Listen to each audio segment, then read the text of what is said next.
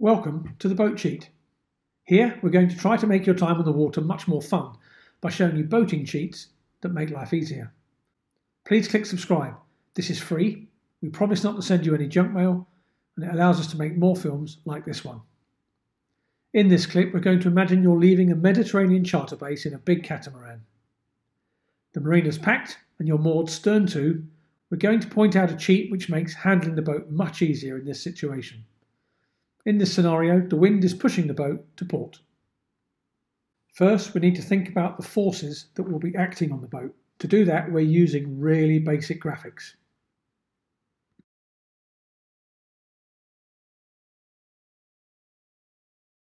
Helm and rudders, amidships, to starboard, and to port.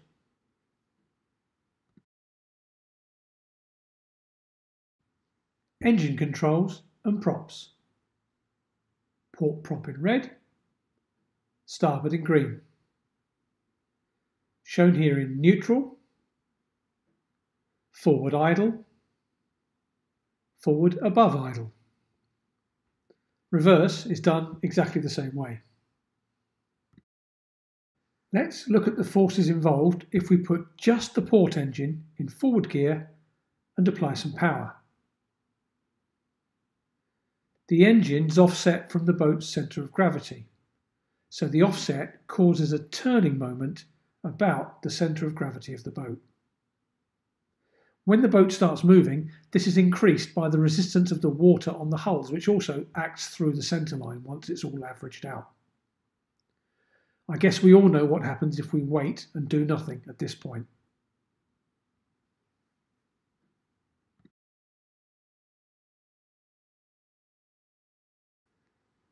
As expected, the boat moves ahead and turns to starboard. If you wanted to keep the boat pointing in the same direction, you'd need to steer to port, towards the live engine. So let's reset and try again with some steering put in before we start.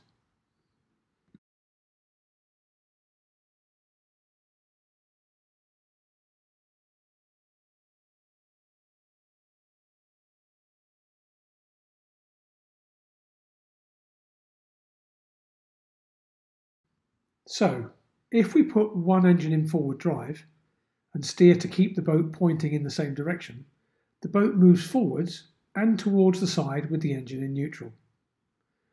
That just might prove to be really useful. Let's look again at our docked boat. Remember we had a wind from the starboard side pushing us off to port? If we don't plan for that, then when we try to leave the berth, we'll find we're being pushed onto the boat downstream of us.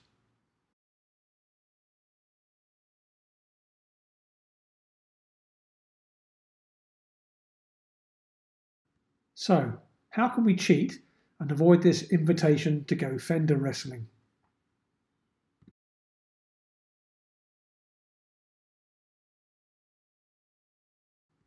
We can use the asymmetric power cheat to leave the dock without getting pushed onto the boat downstream of us.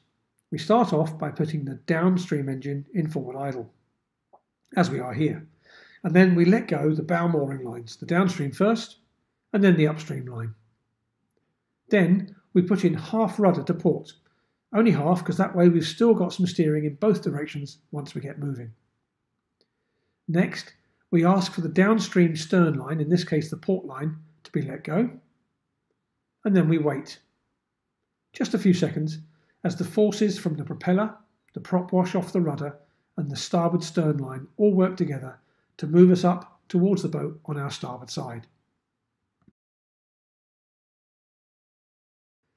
We then call for the last line to be let go and put the engine back in neutral while they do so, keeping a hand on the control lever. While the crew are letting go, the wind will start to move the boat back to port, so be ready to go without delay as soon as the line is safely clear and recovered aboard.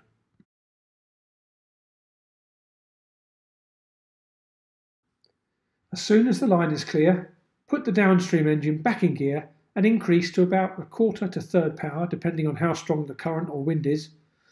The boat will then try to move forward and to starboard, while the wind blows it to port by the same amount, and you gracefully leave the berth without snagging anything.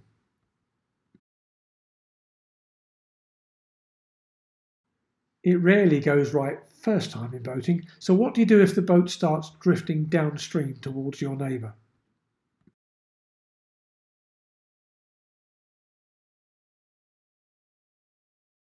Simply add power, plenty if necessary, and steer towards the downstream engine to counteract the increased offset thrust. Side slip will increase, and you'll move back upstream towards the middle of the gap.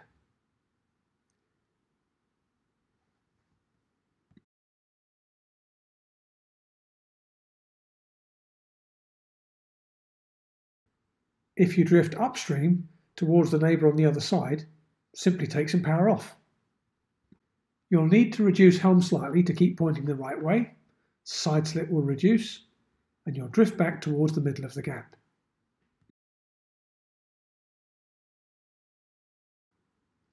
Returning to the mooring, we still have the wind. If we simply follow the mantra of centering the helm and driving the boat like a tank, we would be able to keep the boat pointing where we wanted, but we wouldn't be able to counteract the drift downwind and still stay straight. And we might need to stay straight to get back into our berth. We wouldn't be able to unless, of course, we cheated. The cheat is simply the reverse of the one used going ahead.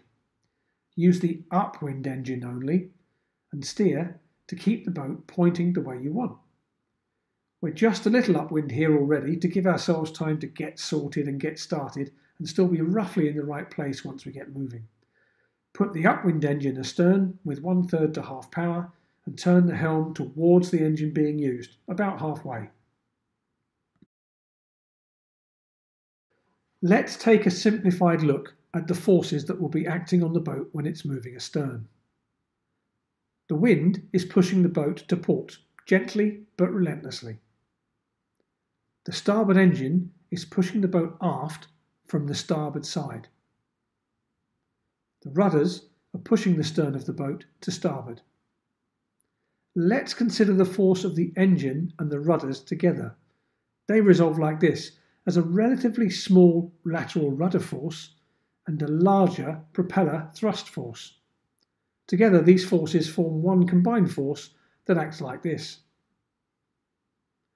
We can control the direction of this force just by adjusting one of its two component forces. More rudder makes the force more lateral, and more thrust makes it more longitudinal. And when we increased both just then, we also increased the size of the force. You don't need to remember this though, just follow some simple rules and it'll all work out for you. Because if we now move the combined force back to the boat, some magic happens.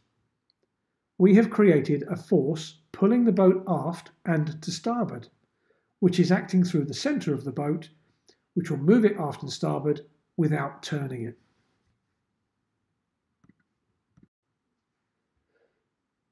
Now let's look at the vectors affecting the boat as we go astern.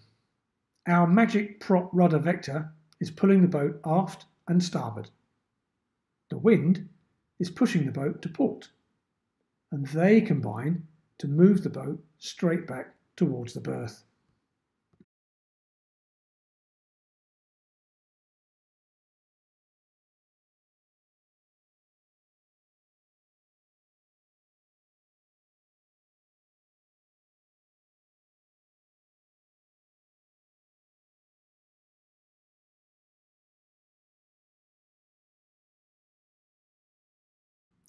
Using the same rules as going ahead, if you start drifting downwind, increase power. And to keep straight, increase rudder. And you'll stop the drift and go where you want to go.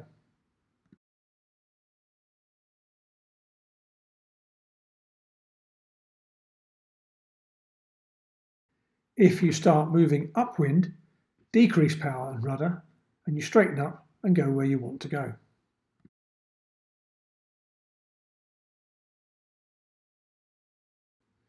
So, simple rules. Going ahead, use the downwind engine only. Start with half rudder towards the engine to be used. That way you'll still have some steering in both directions once you get moving. Once moving, to change course to windward, increase power. To change course to leeward, decrease power. and simply use the rudder to keep pointing the right way, not to change the direction of movement of the boat. Going astern is exactly the same, except going astern, use the upwind engine only.